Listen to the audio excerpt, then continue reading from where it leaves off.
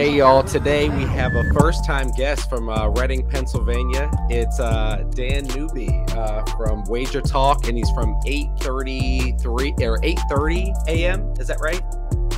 Yeah, so the radio days are starting to go behind me, Matt. So I do a little play-by-play for him every now and then for local sports, whatnot. But yeah, 8:30 a.m. on the radio dial is where you could catch me. But I gotta leave that. I gotta leave that all behind, man.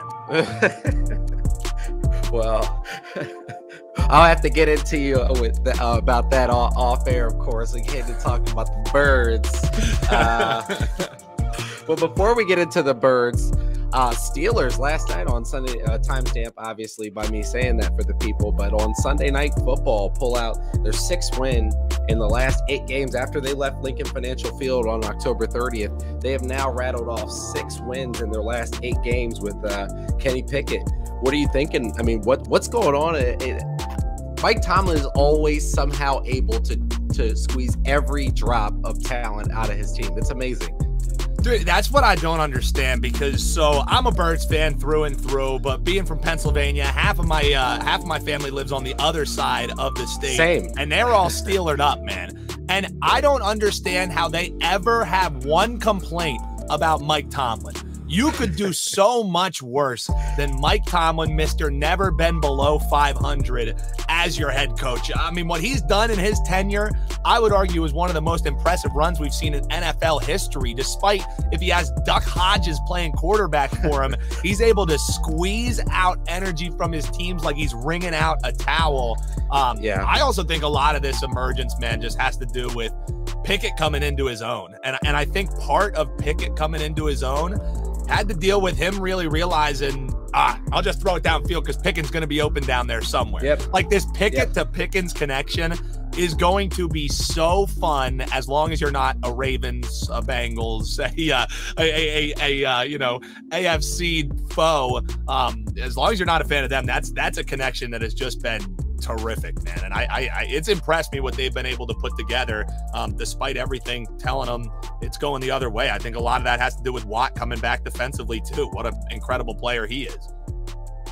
So it sounds like you're saying that you think Pickett has proven he's the guy. He's the next franchise quarterback for that team. Sounds like you're saying. Now here's the thing, Matt. Whenever you use the phrase "the guy," there's a lot of consternation that comes around a phrase like that. Like there are like tiers of guys. I don't know if I'm ready to say that Pickett is like a Josh Allen guy, but I am ready to say that he's done a lot to dispel what the naysayers have kind of said coming out of the draft. You know, big game guy. We haven't really seen much out of him. You know, the ever elusive hand size. Is he going to be able to grip? That was the dumbest thing I've ever heard. That was just the worst football analysis. I just couldn't believe that was really a thing. But it is a thing. Like, dude, like the fact that we need to measure guys' hands to be like, this guy just can't do it in the NFL. You know, it's absurd. Like, can the guy slang it? That's all I care about. But people are getting out the protractor and being like, what's their grip strength? It absolutely is absurd. So I think he's done a lot to push back against a lot of the detractors from Kenny Pickett. Do I think he's going to be a Hall of Fame quarterback? No, but I think at least heading into this next season, very far down on the list is what are we going to do under center is on the list for the Pittsburgh Steelers for sure. Definitely stabilizes the room because Ben in the last couple of years, I know, and Steelers fans were probably really excited about our conversation so far, but Ben was just bad. Like let's not lie about it. He was a bad NFL quarterback. He didn't look as bad as Gardner Minshew looked yesterday, but he wasn't much better than what Minshew was giving us yesterday. No, Ben Roethlisberger towards the end of his career looked like what people thought he was going to look like after he flew off of his motorcycle, right? Like he looked like a guy who was struggling a little bit, but that happens so much with these quarterbacks towards the end of their career. Like still, okay, the Bucs are still winning, but the greatest quarterback of all time, Tom Brady, even seems like if it weren't for still having a good kicker, still having refs that like to throw some flags his way, and still had some top flight wide receivers, like even he's running out of steam. Think about Peyton Manning's last year. So Ben Roethlisberger, just a long list of guys who stuck around longer than they probably should have. So it's fun to have a young bull in town to get excited about. Absolutely. if you had to give the lion's share of the blame to the bird, let's just get into the birds. Yeah, yesterday, you got to pick about one. Steelers for too long, Matt. I don't know why we led with that. No, I'm just messing with you. So if you had to give the lion's share to one person, obviously, you know, it's a team sport. Let's remind everybody it is a team sport. But if you had to pick one, are you picking Steichen? Is it Gannon? Is it Minshew? Is it just the team isn't that good without Hurts? Or is it somebody else? What sticks out most to you as like the reason the Birds lost yesterday? Matt, I think you did a great job setting that one up because you listed so many different options, and my answer is yes. My answer is yeah. All of them deserve some of the blame, man. I mean, bad play calling the past couple weeks, head-scratching personnel decisions, you know, abhorrent quarterback play yesterday. You know what I mean? Like you said, you know, he kind of looked like how Ben Roethlisberger was looking, vice versa. I mean, Minshew, just the 2-week flip from him looking capable as hell against Dallas, who I would argue, despite the emergence of this Saints defense, or reemergence, I guess I should say, still Dallas is top up there, at least top 10 with what we've seen, probably scratching top 5 as far as defense play.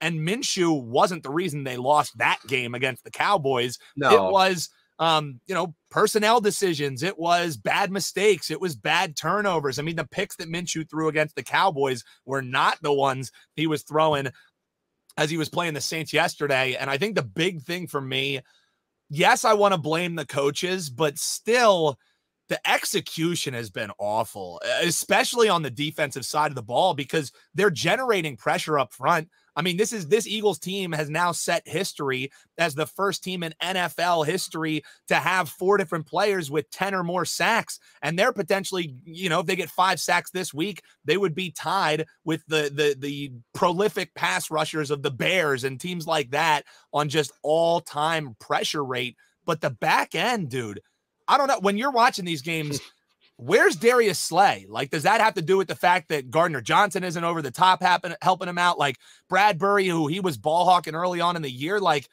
there has just been a stark regression. And I think you can't really point much blame to what's happening up front because they're still generating pressure. They just can't get stops on what, 3rd and 30, Matt? I mean, come on, man. So when you're watching these games, what are you seeing? Because it seems like to me the back end, I don't know if it's because they play so soft, because of what, you know, Gannon is calling, or if just the execution is lacking. It could be a combo of both. What do you think? You know, it's such an interesting discussion. If I got to pick one, yes is a good answer, but I think if you could change one,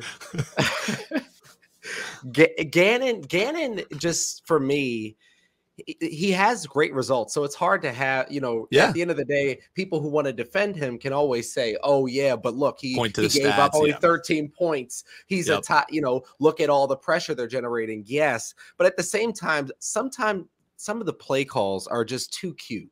It's just always trying to thread the needle sometimes when you don't need to do that. Sometimes he plays vanilla when it doesn't call for it. And sometimes he's getting really exotic on a 3rd and 3rd. Why are we playing cover 2? It ended up like half of the week last week to realize that that's what happened. It wasn't Slay getting cooked, in my opinion. But why are we playing cover 2 in a 3rd and 30? Dude, and that's the thing, and I feel like it has continued to plague us since we lost our guy, our guy Jimmy J, because like, dude, but right before this is the same conversation we were having with Jim Schwartz, wasn't it? Like, why do we do bump and run coverage, and then when it's you know 3rd and 30, we play stick coverage and give up, and then we're not able to tackle? So it's like, I don't know why our defensive coordinators can't just find a philosophy, stick to it. I mean, look at what DeMeco Ryans and the 49ers are able to do. Like, they know here is what we run and here is what we run well. They don't get cute. They don't try and zhuzh it up. They don't try and, try and be square in these like circle pegs into square holes. It's just, I share those same kind of frustrations. I am kind of one of those Gannon truthers where you say, well, look, they only gave up X amount, but at the end of the day, the proof is in the pudding. And when you're not able to beat a pedestrian Saints team and you only have 4 incomplete passes for Andy Dalton. I mean, Andy Dalton looked like primetime Tom Brady yesterday, Matt. So it gives less and less ammo for me to spray back at Gannon haters when you have these results week after week where it's like, what are you doing, bro? And then you have Taysom Hill coming in the game, and I'm sorry, Taysom Hill's going to have to beat me with his arm. I'm sorry if one of their guys burns Darius Slay deep, then that's okay. But I can live with that. 9 in the box. 9 in the box. You bring Taysom Hill, if he's in the backfield, I'm putting 9 in the box. Period. Absolutely. I'll put them all in, bro. I'll go engage 8. You know what? I'm going to go mad and change it up. I'm going to go punt block, send everybody up to the line. Like, he's going to have to beat me. Yeah, one guy back to save it, because there ain't no way Taysom Hill's getting out of that. Now, I will say, before we start kind of looking forward to this week here, we did do a lot of talk about, hey, where are the blames going? Where is this going? And we haven't really talked about something that I kind of feared. And that was just the regression to the mean that we've seen with this Eagles team. And when I talk about that, I'm talking about injuries and turnovers, because a lot of people whose opinions I respect, they view injuries and turnovers as almost a random stat. You know what I mean? Yeah. So after the Eagles get through the start of the season, they're 8-0. During that span, they just give the ball away 3 times. Like, I feel like all of us who know ball, like you, Matt, like any of us who are watching these games week in and week out, like, we knew that number wasn't going to hold, right? The fewest in NFL history through 8 games. So I thought we would see some regression to the mean. Not all the balls have really been bouncing our way, a la, what was it? Miles Sanders, who fumbled the biggest fumble in the Cowboys game. That was his first all season. So that and injuries, I feel like, has to do a lot with what we've seen down the stretch here for the Eagles. But still, they're sitting here with a game coming up in week 18 where all you have to do is beat a Giants team and you can still get the 1 seed. They can somehow get out of the mess they put themselves in. And hopefully we get to see Jalen Hurts back behind center, because if it's Minshew, I don't know if they're beating Mary's sister of the poor if he plays the way that he played yesterday, man. Good God. It was awful. That was some of the worst quarterback play I've watched from the Eagles since the 90s. That's what I'm saying. Like, bro, I was watching that. Like, can we get Coy Detmer on hold? Like, can we pull up the ghost of Kevin Cobb, who still has a chunk of grass from that Green Bay game? It was that bad, bro. I was like, give me a little Sanchez. He can come in. I was literally like, man, I know Ian Book couldn't even throw the ball downfield at Notre Dame, but like, could it be the worst thing in the world to see Ian Book in this game? I was floored with the poor play from Minshew. And I feel like, to go back to that question, I think that had to be the top of the list for me, was when Minshew can't hit water falling out of a boat, when he can't throw more than 15 yards downfield, you're not going to win games, even with A.J. Brown, even with Devontae Smith putting highlight reels out there every time they're on the field. That was abhorrent, to say the least.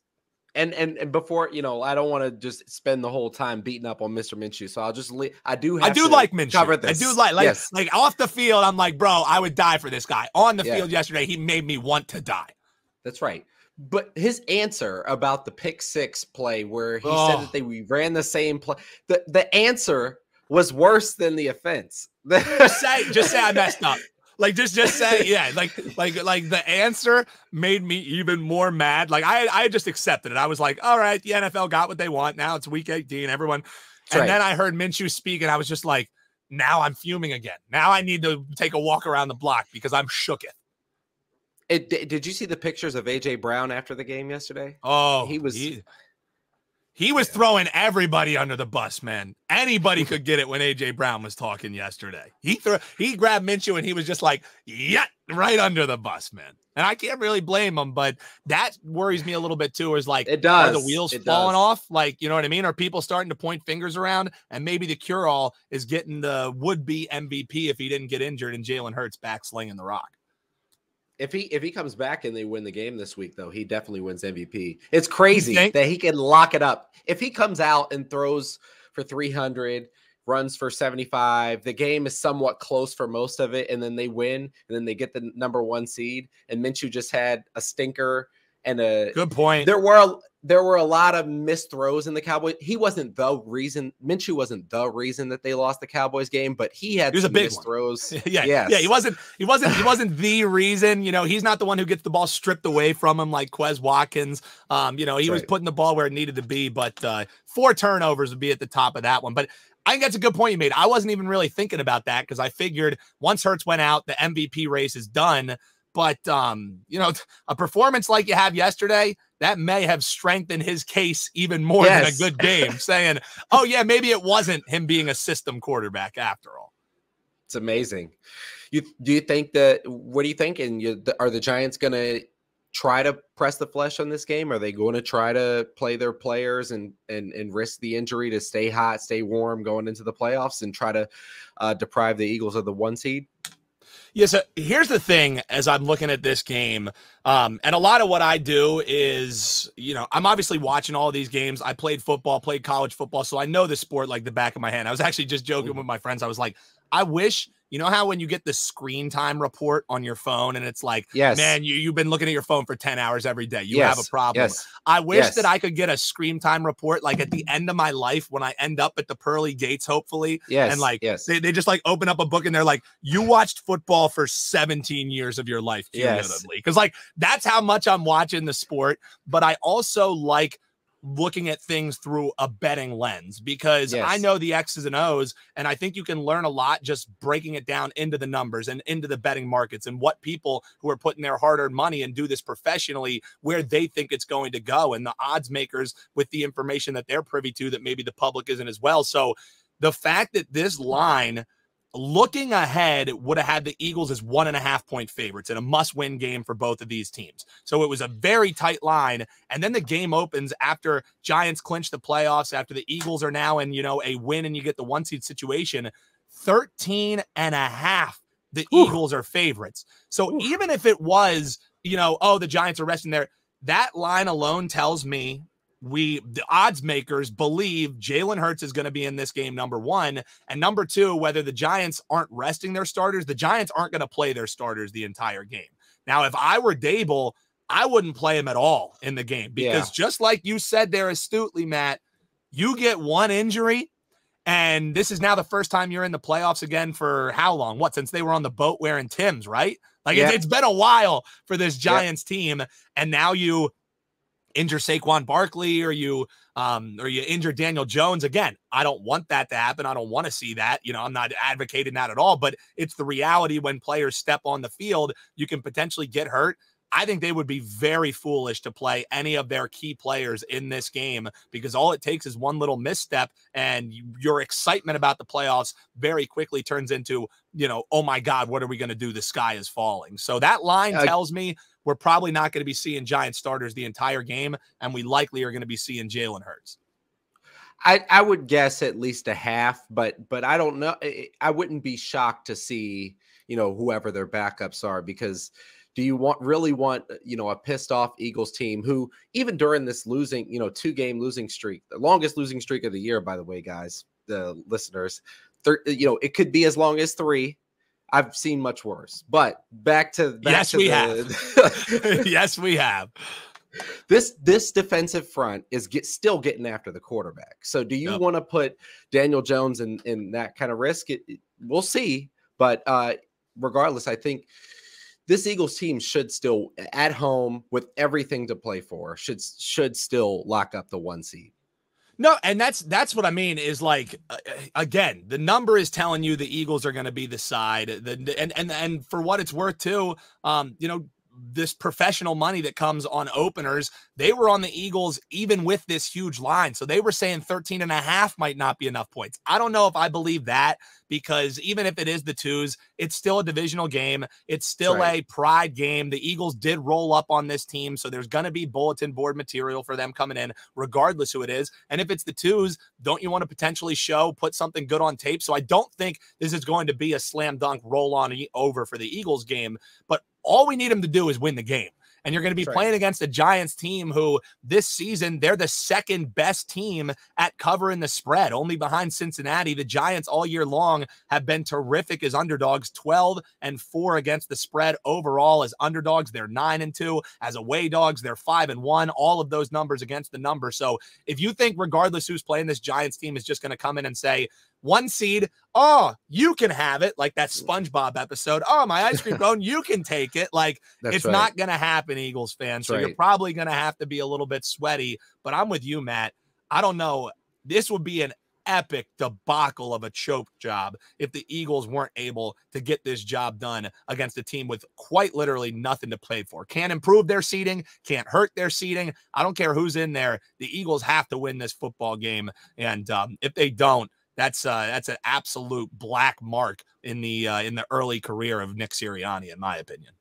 I mean, this is a team who, in their stadium, the Eagles just, like you said, rolled up on 48-22, and the 22 was really, that was garbage time touchdowns, and a couple of the Eagles were backup. Minshew had some mop up duty. You got Gainwell in there scoring, so they're not going to love that. No, when they're practicing this week. I think they'll remember that. Yeah. So let's get into some of the other NFL action this week. We got some really, really good games. We got a lot of TBDs on times because a lot of the flexing and a lot of people are finishing against divisional rivals. I think everyone finishes against a divisional rival the way they set the season up now.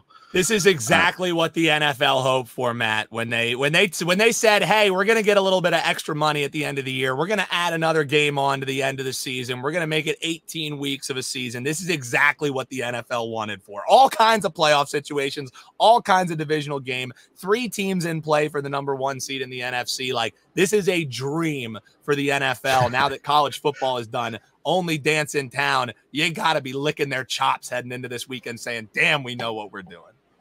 A full weekend. Of football. Oh, I'm going to be glued to my TV. Like, don't text me. Don't call me. I'm not going to your grandma's house. I'm not going to dinner. I'm going to be locked to the TV, bro. That's it. That's it. That's right. So Browns and Steelers. So we started off talking about the Steelers. Let's get back to the Steelers for the other side of Pennsylvania. So I'm looking at this Browns game, man. And again, like I run down all of these games each and every week with what I do with the company I work with for WagerTalk. We're doing content all week long, looking at these games, and the Browns finally looked decent last week. Like, Watson actually didn't look awful on Sunday. But isn't that the most Browns thing ever, Matt, that they finally don't look awful now that their season's over? Like what else is new? Like, yeah, the Browns have nothing to play for, and now they're playing spoilers. Whereas this Steelers team, they, after being on life support, TJ Watt comes back, and now they're rolling. So they're looking to keep their faint playoff hopes alive. It comes down in this game, motivation. Like we know that the Steelers are going to be up for this game. We know that the Steelers, they're like, hey, let's win one for the Gipper. We're going to get Mike Tomlin, make sure that he stays over 500 on the year. Plus the fact that we could potentially still sneak in the back door for the playoffs. It's, do the Browns care about playing spoiler? You know what I mean? Like, if I had Biff's almanac or if I had a crystal ball, I could tell you who's going to win this game. I could tell you who's going to cover this game, but I'm not in that Browns locker room. And the key factor in this game is, are the Browns going to be up to play spoiler for this game? If they're not, Steelers are the right side, slam dunk. But if the Browns do want to, put a little stamp on the end of the season, give themselves something to feel good about, could be a Browns, cover spot or even a potential win outright. But without knowing that, man, the only way I can look towards is the yellow and black. Same. And also, I just got to point this out. Bad management from the Browns leadership to lose Kareem Hunt, get nothing for him, and miss the playoffs. It's just a bad move. They could have got some really desperate team to give up a second. Give up somebody who's actually good, has a good future. They're going to lose him for nothing because they didn't pay him. He asked for a trade. They didn't give it to him, made him come back and play. You go and miss the playoffs. It's Cleveland. Bye-bye, Kareem Hunt. Yeah, like I couldn't have said it any better myself. And like, sorry to your listeners that are in Cleveland, but like, water is wet and the Browns management stays screwing up. That's right. Just rinse, wash, repeat. If there is any situation that cohort of people can bungle, they will do just that. So I had the same thought, like, how do you fumble that bad? Because you could have got some decent market support for Kareem Hunt, but I don't know what they were doing on that one. Just Brown's gonna Brown, brother. That's right. That's right. Cowboys at Commanders. Talk about spoilers. Talk about interesting games. Yeah, talk about spoilers. Well, spoiler alert, big time game. Carson Wentz shits the bed. Sorry, sorry you got to bleep that out there. Bro. No, I might not. Yeah, because that's the fact. Like, maybe we'll bleep it out if it weren't so damn true. But we saw the Wentz that we knew and loved in a must-win game. 0 touchdowns. Yeah. We didn't love him, but that was the funny thing. Why I actually thought, if there was ever chance for Carson Wentz to dispel just the stark drop that's happened in his career, like just that. That's right. I'm hard pressed to think of a absolute devolvement of a career that we have seen in recent NFL history, even all-time NFL history, from a guy who was an MVP quality player in 2017. He gets injured, and Matt, like, he can't play football anymore, man. Like, I don't know what happened to him, because, like, there were even little flashes. It's the yips, but it's the yips that keep on giving. Like, he just can't. I think he hates football. Like, I truly think, like, he does not want to play football anymore. I think the injury that screwed him up more wasn't the knee injury. I think it was that playoff game that he got knocked out against the Seahawks. Remember that where that dirty hit. Yeah, the dirty hit goes to the back of his helmet, and there were reports that, he was down in the locker room. He wasn't even able to recognize his wife when she came down to the locker room. So I feel like, more than anything, like, yeah, we joke about it and whatever. Like, I personally feel bad for the guy because, it was just this stark devolvement of a career. And now, as far as this game goes, I'll get off my soapbox about Carson Wentz because I went down with the ship, man. I was one of those Wentz truthers. Carson guy? I was like Ike Reese. I was like, let the Bronco buck until he believe that too. Until he couldn't buck no more, man. So, like, I'm a little jaded about him making me look foolish, because, like, I pride myself on my football takes, and defending Carson Wentz way past when I should have is one of the black marks on my career that I'll have forever, man. So getting off of that soapbox, and just as far as this game goes, yes, there's injury concerns for Dak here, but the Cowboys thought initially this game wasn't going to mean anything. And now all of a sudden, because of just the craziness of the NFC, they're in play for the 1 seed this week. So yeah, there's injury concerns for Dak, but I don't know what you think. I'm not going to bet this game, but there's no way that you could talk me into, Commanders play spoiler here. Like, I don't see a game script that turns into anything but a Dallas road win here. I don't know what your thoughts are about that. I'm going to call this early. It is timestamp again. It is Monday. Cowboys 55, Commanders 13. They are about to roll into DC and roll over the Commanders. So I'm outlining this up, is what you're saying. Like, whatever the line is, forget it. Just, like, I'm going to lay Cowboys -20 at, like, plus 700. Set it up. That's what's about to happen. And the Eagles Matt, better I'm going to win. send you a late Christmas present once I get that cash. I got you. You just shoot me your address. I got you on that one. If you do it, I got you. I'll send it over. Yeah. So what about the other NFC East battle? I think I know what you're saying, but give me a score prediction for the Giants and Eagles. Yeah, and again, I think this game's going to be closer than people do think. We talked about this game kind of at length, but just to circle kind of back, odds makers, they clearly think that this is a slam dunk Eagles spot. Not only do they think that, the sharp pro bettors too. Eagles opened as 13-point favorite. Second that came out, pro bettors walked up to the counter and they said, no, that's not enough. So we're looking at 14-point favorites. Looks like it's going to climb even higher.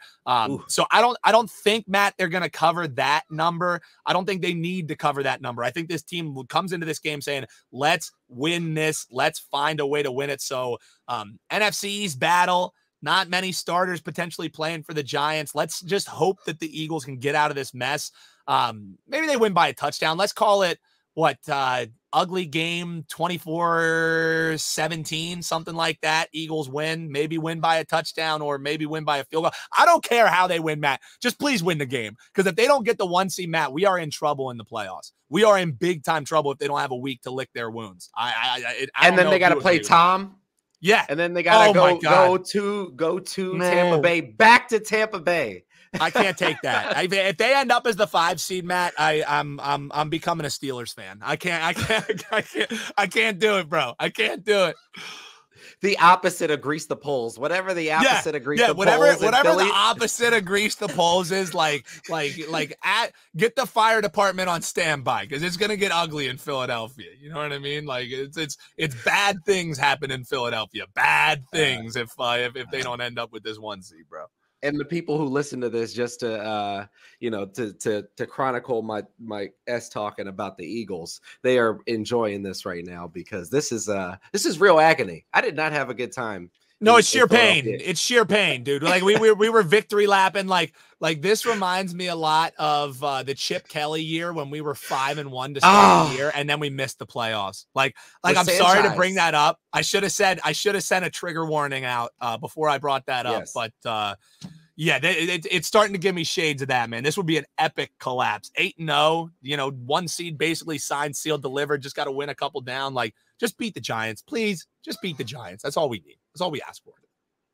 Another really interesting one that's going to have people sweating is Lions and Packers. Oh. There's a lot on the line in that one. What are you thinking about that? I mean, Matt, to me, this is the battle of the 2 teams that nobody wants to see in the playoffs, right? Like that's right. I don't want to see a Lions team that's got nothing to lose, that has Dan Campbell ready to have these dudes run through a wall every single. Who might actually bite somebody. No, like that's what he literally says, like, I don't care if you beat us, we're gonna bite your ankles. Like, bro, that's psychosis that you can't teach. And like these players eat it up, man. Like I love me some Dan Campbell.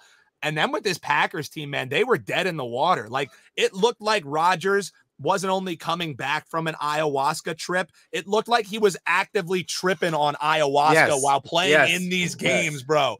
Like he was god awful. And I don't know if they all took a trip to the desert and got, all zenned up together or what it was. Because dude, we got nothing to lose. Like, hey, just come with Aaron's y'all, come on, man. The season's over. Let's go try it.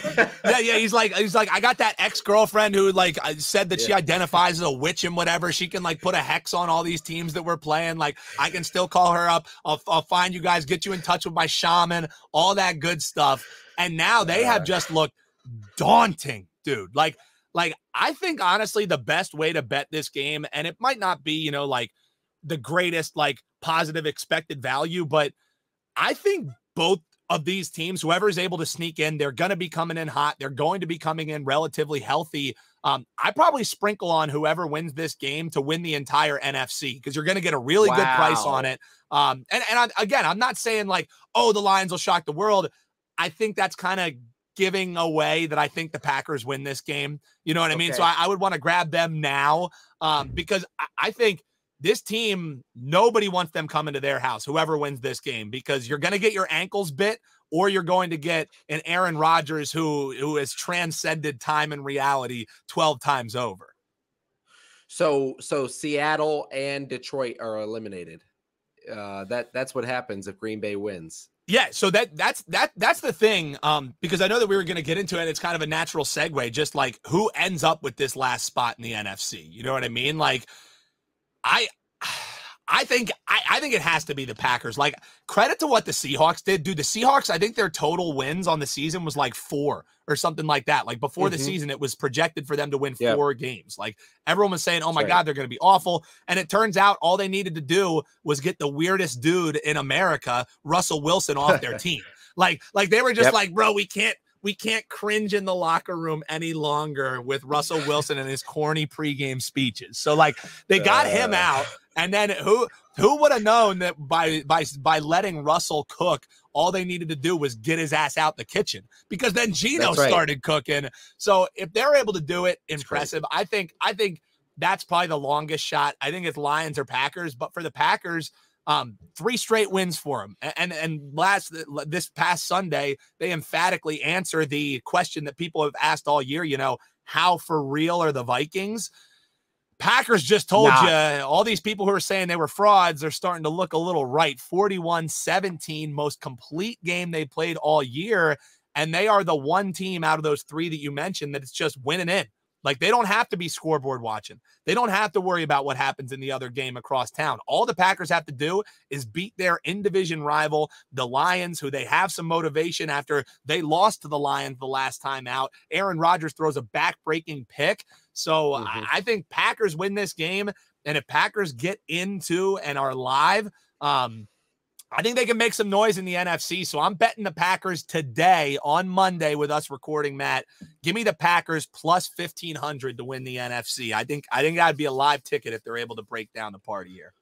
This is how Aaron did it last time. He got that last playoff. He got that last playoff spot, went in as underdog each time and cooked everybody. Yep. I mean, and him as a favorite, like, he doesn't have to worry about all the pressure. Like, oh, the Packers are going to choke again. Like, they have already in the mind of everybody choked this season away. So now Aaron Rodgers gets to be in an underdog role that he never really gets to be in. Dude, give me that live ticket, 15-1 all day long. If he did that, let's just go there hypothetically. Aaron Rodgers wins this year's Super Bowl. There will be a large segment of the NFL population who will say he's the GOAT, and they'll have some reasons to say I wouldn't agree, but there'll be people you can't argue off of that ledge. Oh, 1,000%, 1,000%. Like, and the hot takes will be coming fast and furious. Now, again, I don't know if they're able to get it done, because I think whoever comes out of the AFC is probably going to be winning the Super Bowl this year. I mean, I think there is just such an incredible top-heavy nature in the AFC where those top 3 teams, man, I would not want to see them on any Sunday, even their worst Sunday. So that's why I don't know if I'm going to be going crazy and betting any NFC team to be winning the Super Bowl, but being able to get the Packers just to win the conference, I don't think it's an awful bet. And then I look forward to Skip Bayless and his being on full tilt mode when he has to explain away to Shanny about, oh my God, Tom Brady lost in the playoffs to Aaron Rodgers. It'll be interesting narratives for the armchair quarterbacks. That's for sure. Ooh, absolutely. And for the people who listen tonight, there before the Monday night game, you got a big one. Again, I already timestamped this for y'all. Bengals at Buffalo Bills. No, it's Bills at Bengals. At Buffalo, correct? But Buffalo's the favorite, which is crazy. Well, who you got there? Oh man. Here's the thing is this thing was sitting basically at Pick'em at 1 all week long. And now Monday, and I'll keep it short since, some of your listeners who are grabbing the episode a little bit later in the week, you can either say, wow, this guy really knew what he was talking about, or he has no clue what he's talking about. So always, reach out, whether you're complimenting or dragging me at Neuby Talks on the socials, I welcome them all. But now, on Monday here, man, money is just pouring in on the Bills. So Bills are up to 2.5-point favorites on the road. You've heard the stat probably all week long. The Bengals coming into this game 20-3 against the spread run that they're on with Joe Burrow under center. They've covered 20 games, only failed to cover 3 games. He's a money-making machine, bro. Oh. So I can only look towards the Bengals. I know that all the sharp money is coming in. They're all looking at the Bills. I just think there's something special. I know they lost their right tackle. I think Joe Burrow has showed you time and time again since that final season at LSU, like, he's the truth, man. Like, everybody makes that joke like he's him.